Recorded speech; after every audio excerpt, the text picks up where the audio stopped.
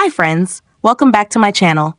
In today's video, I'm going to show you how to add a fingerprint on Samsung Galaxy M06 5G.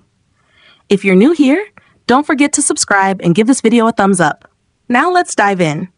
Step 1. First, unlock your phone and open the Settings application. This is where you can find various customization options for your device, including display settings, privacy, security, and security features like fingerprint recognition. Step 2. Now locate the search icon in the top right corner and tap on it. The search feature makes it much easier to find specific options without having to scroll through multiple menus manually. Step 3. In the search bar, type biometrics.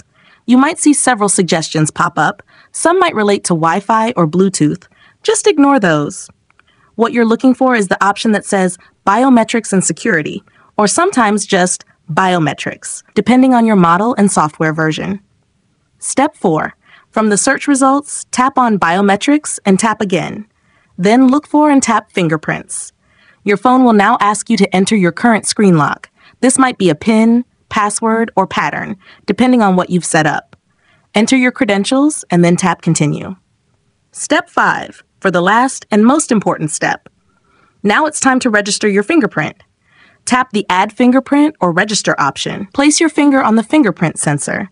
This is usually located under the screen on newer Galaxy models, or on the back or side button for older ones.